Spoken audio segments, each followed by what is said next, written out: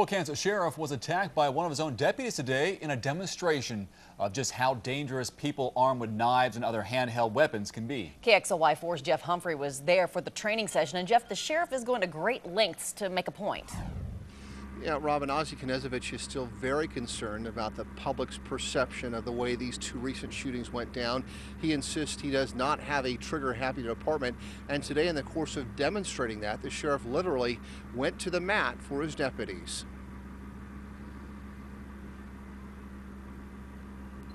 It's in my wallet. Can I get it? Yeah. Spokane Sheriff is a former SWAT team commander, but still not fast enough to get his gun out of his holster before a man with a knife is on top of him. Even when the assailant is 21 feet away, Ozzie Knezovich starts getting slashed in less than a second. Like this officer in Chicago found out, bladed weapons can do as much damage as a gun. If that incapacitates me, I'm taken out of the fight.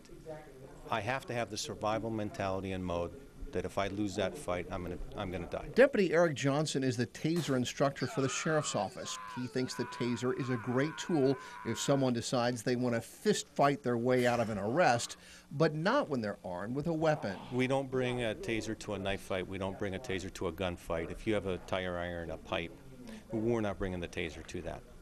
We bring a firearm to those types of fights because that is a deadly engagement. And deputies are at a loss to explain why they're being assaulted here in Spokane at a rate nearly twice the national average.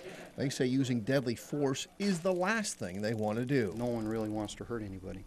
You know that that is not what you want to do. It's just something that we end up doing at times based on the reactions of the people we're dealing with.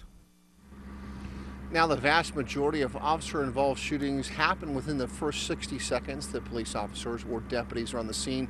Today, we also learned that when tasers are deployed here in Spokane, they're only working about 60% of the time, in part because we now know that inmates in prison are trading secrets about how to defeat the taser. Reporting live in Spokane, Jeff Humphrey, KXLY4.